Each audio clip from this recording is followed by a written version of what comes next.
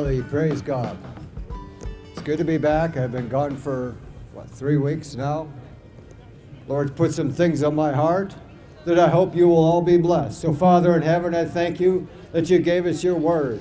You gave us the words of eternal life, and the Bible is a witness of your word, and we thank you. And we know that your word will always return back to you with the very thing that you intended it to achieve. So we just put our faith in who you are and who your Son is, and we thank you, Father, and I ask in mighty Jesus' name that the grace of God that brings salvation appear to these men, and teaching them that by denying ungodliness, they will live righteously and soberly in this present evil world, looking for that blessed hope and coming of our Savior, our Lord Jesus Christ. I thank you, Father in heaven. Let the word go forth in Jesus' mighty name. Amen. Well, I've been reading a lot of things in Scripture and studying many things. And I've heard,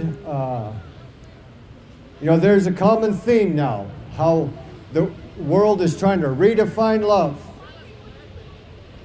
And what's on my heart today is more of my firsthand personal testimony, firsthand actual experience in my life. You see, there's a parable in the Bible in Luke chapter 10 called the Good Samaritan. And the Bible says that you should love God with all your heart, mind, soul, body, and strength, and love your neighbor as yourself. And there was a Pharisee that wanted to stand on his own self-righteousness, justify himself. So he challenged Jesus and said, "And who's my neighbor?" So Jesus gives this parable of the Good Samaritan. He said, "A certain man fell among thieves, and a Pharisee seen him laying there and walked the other way. Later on, a scribe came, and he seen the man laying there, and he walked the other way." Now, in Jewish law, you have to help your enemy's ox out of a ditch. How much more a man? And this man was obviously the victim of a crime, and they were guilty of negligence, okay, according to their own law. But then a Good Samaritan came by and saw this man laying there. He didn't care how he got there or who beat him up, because they're gone. And he had compassion on this man, and he bound up his wounds, and he took him to an inn. Today we call it a hospital or treatment facility of some sort. Gave them a down payment and said, if he overspends his bill, I'll settle up when I return. And then the story ends there, and Jesus challenged the Pharisees and said, now which one was a neighbor to him? Well, obviously the Samaritan was, right? Well, I've heard a lot of people say many criticisms about why we are down here, why our motives are, what our motives are. I've heard people criticize the pastor here and say he has no love. They say he has no heart. But when I was homeless for 7 years, he gave me a home. He fed me from that table. My life is proof of action and deeds. So, from my point of view, how do you refute that? Who would take a throne with force that he has earned by good deeds? So, it's my hope that you guys recognize a little bit of this, have respect, and whatever beefs you guys got out there on the street, keep them there. But this place is a place of peace. All right? And you keep your beefs down there, over there. We can't make you guys all get along, but here, you keep your beefs elsewhere. Okay? Because this is a ministry that actually cares for you guys. We're not just all about screaming a bunch of Bible verses in your ear. Okay? We actually care for you, and we haven't stopped yet. And this ministry has been more a brother to me than my own family. And that is a testimony, because Jesus said, "Let your light shine before men, that they might see your good works, and so glorify God in heaven." And it says in the book of Deuteronomy that after you restore the pledge to somebody, that poor man goes home and gives glory to God, and it shall be righteousness to your account in heaven. So the call and the reason God put us down here for you is laying up treasure in heaven. And any one of you could turn any time except the Lord Jesus. And the change takes a while, but it comes. But it's the love of God that started it. It's the love of God that motivates us. So, having said that, I'm going to come into my message now today on the #1 offender in addictions programs. They say anger is the #1 offender. There was a story in the Bible about a man named Jonah who decided he didn't want to do what God had wanted him to do. Jonah was blinded by his patriotism. He thought Israel had the corner on God, and he didn't want those sinners over there to enjoy God's mercy.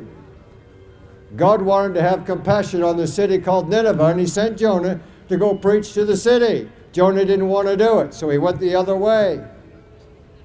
To make a long story short, Jonah finally cries out to God. When he's in the belly of the whale, he cries out to God. And God didn't just sit up there and say, "Well, you disobeyed, stay there and rot." But he didn't just come down and save him right away either. But eventually, God beats the whale, spit Jonah out. Jonah gives one sentence. 40 days, the city will be overthrown. And he preached. And the king of Nineveh had enough faith to believe what Jonah was saying, and he declared a fast over the whole city. He said, "Not even the cows can eat." So Jonah is now sitting on a hill outside the city, and the countdown. And he's waiting for God to come in and level the place. And God saw Nineveh's works, that they cried out and they fasted and they humbled themselves before the God of heaven. So God relented of the evil that he was going to do, and he decided to not level the place. And Jonah gets angry. And God asked the same question to Jonah twice. Jonah gets angry and he's sulking because God spared the city.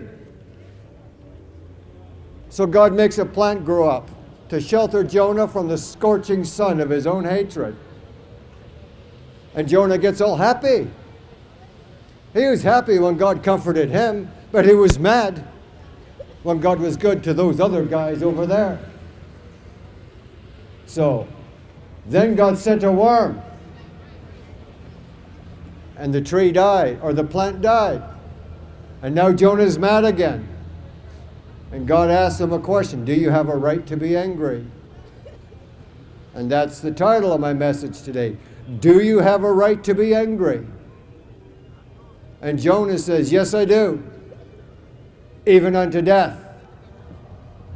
And then God points to the plant that died and said, you had compassion on that plant because it comforted you. But what about 120,000 souls and their cattle? Do you have a right to be angry? And then the book ends there. The story of Jonah ends there. And the reader is left in limbo. And part of the message of the book of Jonah is, do you have a right to be angry? I hear a lot of people, they're mad at God because of this, that, and the other thing. But there's always somebody going through something worse. And do you have a right to be angry? There are many people struggling with addictions, traumatized past, legitimate resentments. Some people have had some horrible things done to them. And I get it. why people turn to addictions. Some people have all kinds of trauma bonds and attachment disorders and all this other stuff that you didn't ask for. You're born into a family that was a mess from the get-go. And some of your resentments might even be valid and legitimate. And we, because we have a fallen nature, have a tendency to lay at God's door things that He had nothing to do with. And when evil happens to us, we tend to blame God for stuff that He never even planned for us. Things that He never even desired for us. And we get angry. I've talked with a lot of people. They're angry at God because so-and-so died, or they're angry at God because they lost their home. I've had some stuff, and God asked me the same question many times. Do you have a right to be angry? And Jonah was the kind of fellow that got angry because God was so good, and he said, I knew you were merciful, and I knew you're full of compassion. That's why I didn't want to obey you.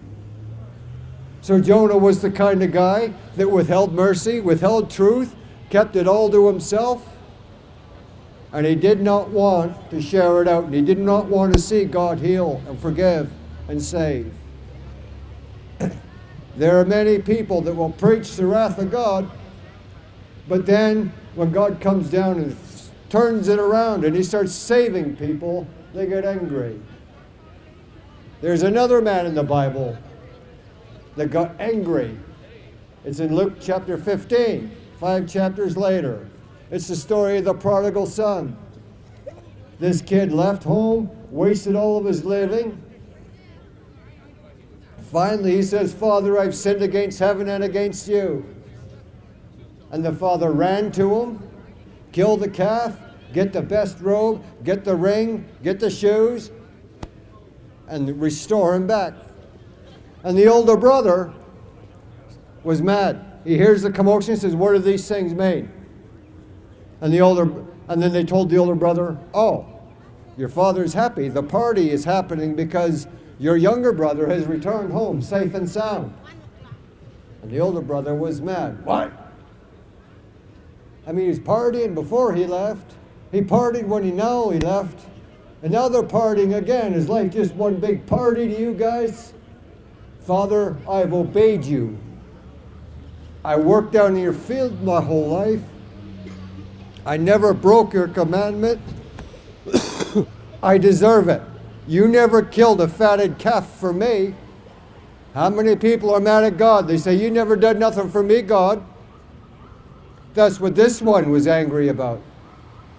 He says, you know, this son of yours, he went out and squandered everything. And you make a fatted calf for him and party. And the father explains himself and says it was necessary to party because he was lost. Now he's found. He's dead. Now he's alive. Why wouldn't we party? And that older brother, who thought he was so obedient, was so angry, he walked away from his dad. He didn't even care that his father was happy that he received his son back. See, when you love somebody, when they're happy, you're happy. You're happy for them. When you love God, when God recovers what He lost, you're happy for God. And Jesus said, therefore there are angels that have joy in heaven over one sinner that repents. And if even just one of you would with your whole heart turn to Him, you start a party in heaven.